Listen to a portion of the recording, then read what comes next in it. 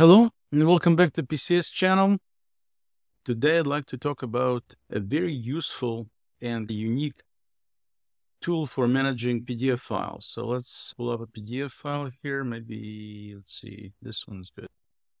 So we're going to be specifically talking about PDFgear is the name of this particular application. And one of the things that strikes you immediately when you look at it is that it's free. And so you figure, okay, if it's free, it's probably limited in terms of what it can do and what you can accomplish with it. But when you start looking at all the features it has, it actually is pretty compelling. So let's do a quick walkthrough and see what it can do and how it works.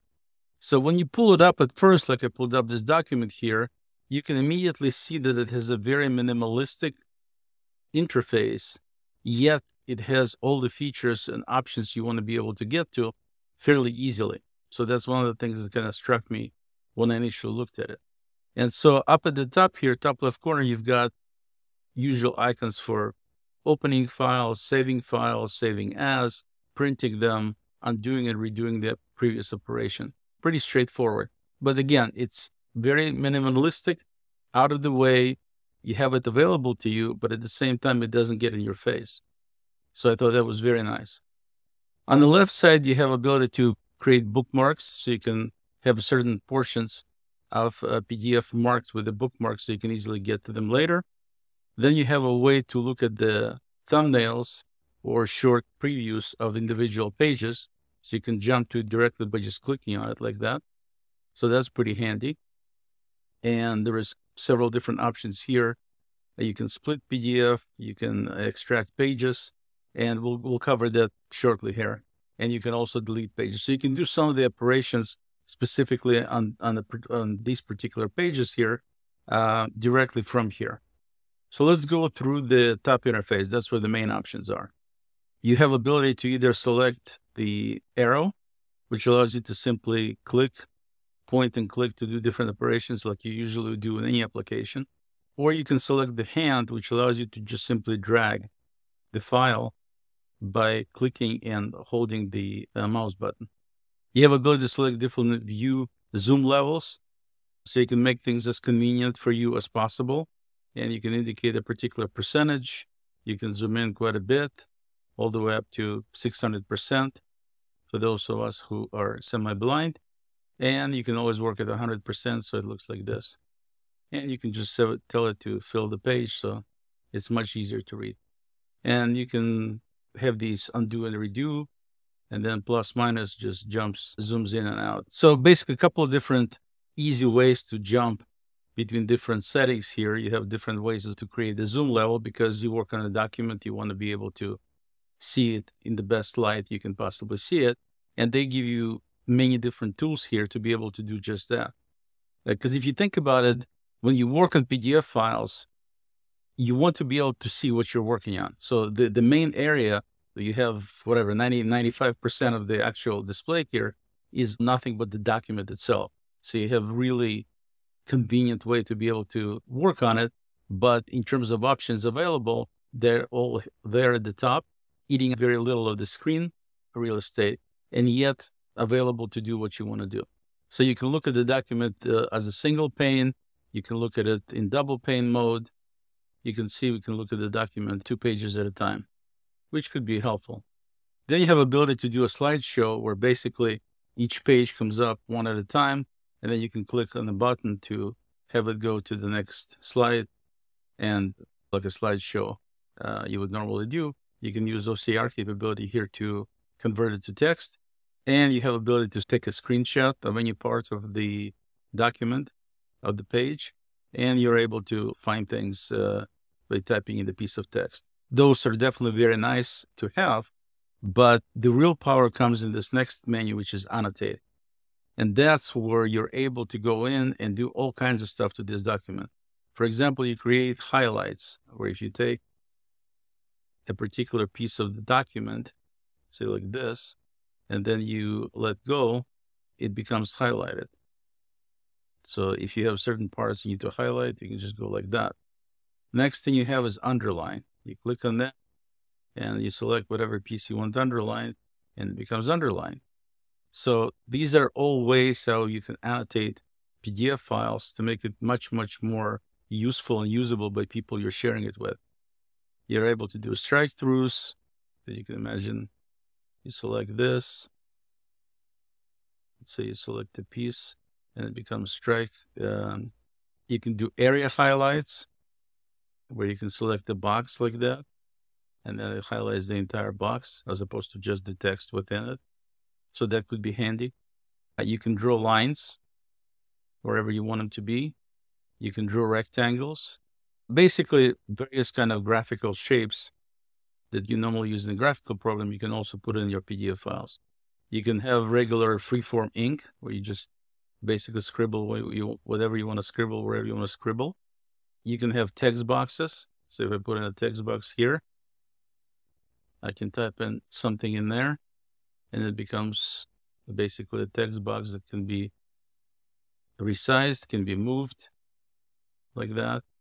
So that's useful. I can also add text by just clicking and start typing. So that's how regular text works. And again, all of these are sizable, and all of these can be easily moved to wherever you want them to be. So very handy. You can also add notes. For example, this is note 1. And so now we have a note 1 up here. And if I click out of it, you can still see it's there, but I can actually close this little window. The box remains here for the note, but the note is invisible.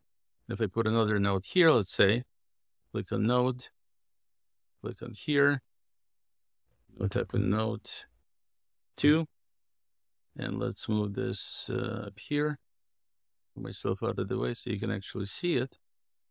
There we go. So you can see right that there's note 2. If you close these windows, and typically I recommend having these notes be physically located maybe in the margins like that. So that way what happens is if you actually hover over the note, you can see what the note is, but if you click on it, if you double click on it, then it opens a little window to go with it, and you can see your note there. And it remembers its location, things like that. So you could actually have notes be on the right side here so they don't interfere with text. And you can just double click on it to see it. You can have them open, you can have them closed. It's a nice way to add notes to go with your document. And then you have stamps, typical stamps. You can have a number of presets. Like for example, you can have, this is a draft document, so we can put draft in here. For example, you can select maybe confidential and drop it here, up at the top here. And you can make it bigger by adjusting these things like that. And you can have as many of these as you want in terms of stamps. And you can also create your own stamp, custom stamps with your own message. And of course, when you get done with all the annotations where you can hardly read the document anymore, then you can easily just click on hide annotations and all these annotations are gone, and you can show them back again. You can easily move them, you can easily delete them, you can change them, you can basically add just about anything you want to this particular document with ease using this annotate menu. The next menu is edit, and some of these things overlap, and you can edit text. From this menu, actually, let's get rid of the annotations for now so it's easier to see. So if we go to the edit menu, for example, edit text, if I wanted to edit text, I could just click here and the cursor, wherever, let's say we get rid of this letter S at the end here. You can just click wherever you want, change it to whatever you want to change it to. So that's physically editing text. Editing objects allows you to go even further. You can change fonts. You can change some of the layout. It works on a bigger level than just changing text, and you can change text and stuff. Then you can also add text from here. So that's similar to the other page. So if you want to add text here, you can add a new text to this particular document. You can add images. So if I wanted to add an image, for example, I could drop an image and drop it in here. And now we have an image in this document. You can also make things be linkable. You can also add watermarks. So watermarks, you can add your own watermark. Let's say we wanted to create a watermark that says classified. You can select different selections here, but basically just create it. And now we have classified right there. And if you wanted to have it on additional pages, you'd have to add those separately. You can also manipulate headers and footers, page numbers. You can have stamps from here, similar to the other place. And you can also insert signatures where you can do your own by default right there, or you can create a signature by adding a picture or typing or writing. And they have a number of options here to be able to do signatures. So if I want to say, take my signature, I can just click, drag it where I want it, and then say flatten it, and that's it. And now I have my signature in place. I can make it look however I want. So that's very useful for editing various documents with some stamps and signatures, so on. Sometimes you deal with forms. So this thing handles forms too with this form menu. You can add easily text images similar to the previous menu we just looked at, but you can also use things like the check X's, filled, unfilled, things like that, that usually people use in filling out forms. So that's what these things are for. And then you can manipulate pages. You have all kinds of options here. So this document here looks like it's got 16 different pages. You can extract certain pages, and you can select all pages, some of the pages, and you can select even only, odd only. So basically you have a bunch of selection in terms of how you can extract every page into a separate PDF. Very easy way to do all kinds of extractions from selected pages or all the pages.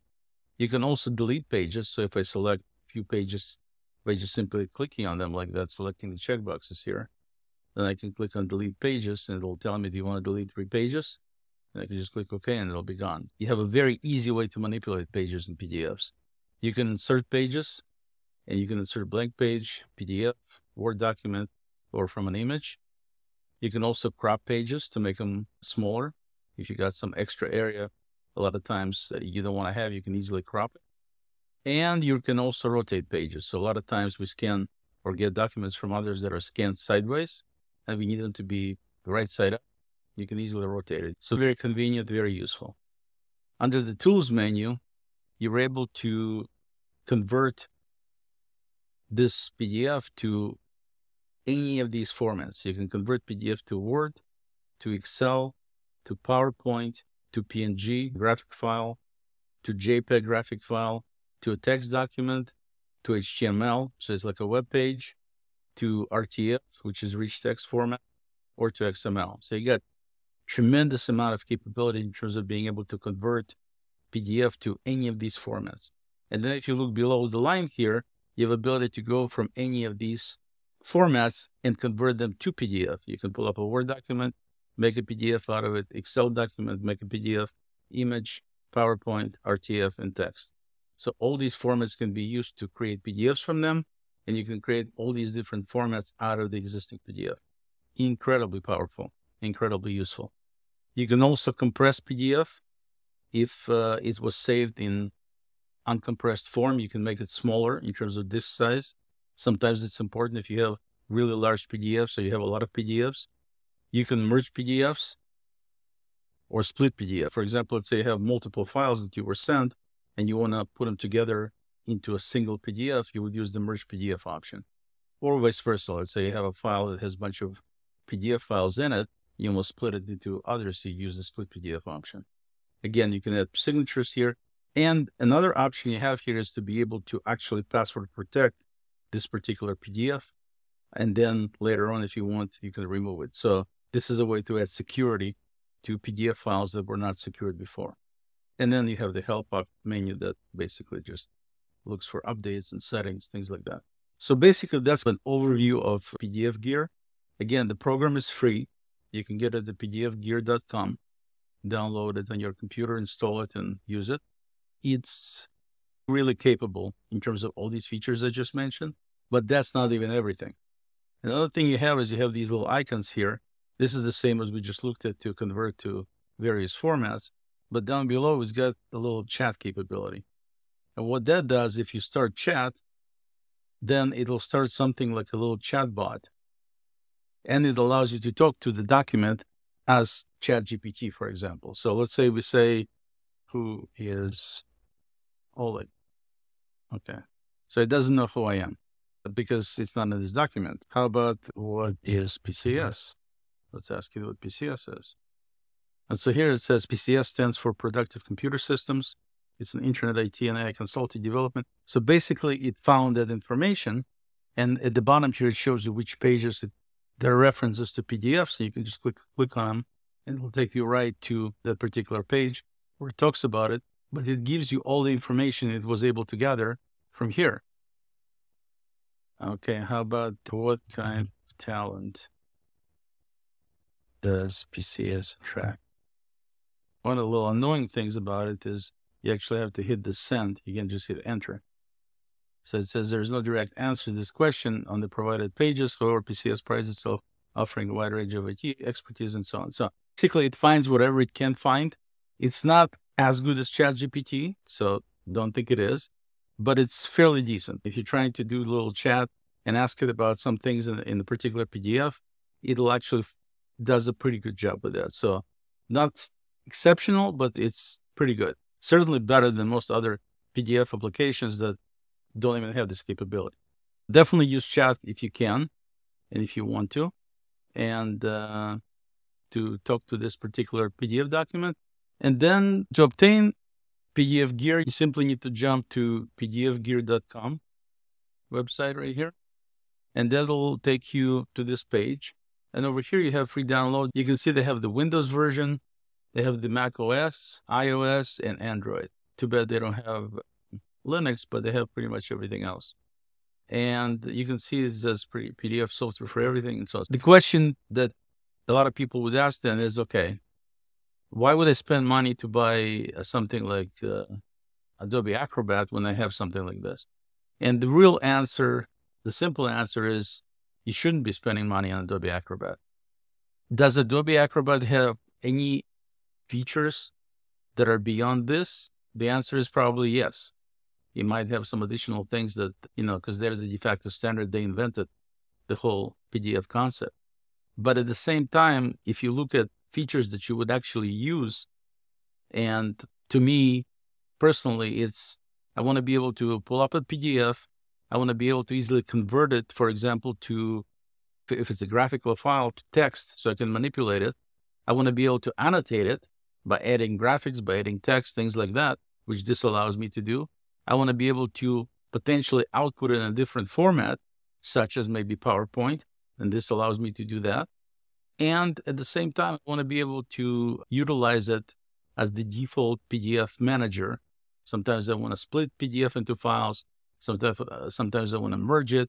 So all these basic things that I always use and always do are available in PDFgear. So with that being the case, I'd highly recommend using it.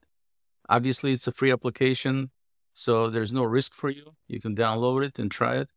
And if for whatever reason you don't like it, obviously you don't have to use it. But I've been using it for a while now, and I think it's pretty solid, and I definitely recommend it. So if you're looking for some tool to help you deal with PDF files on a continuous basis with having many capabilities and abilities, this is the program for you. With that said, I thank you for taking the time to watch this video. And I think last time I said my name was Oleg. It still is. Till next time.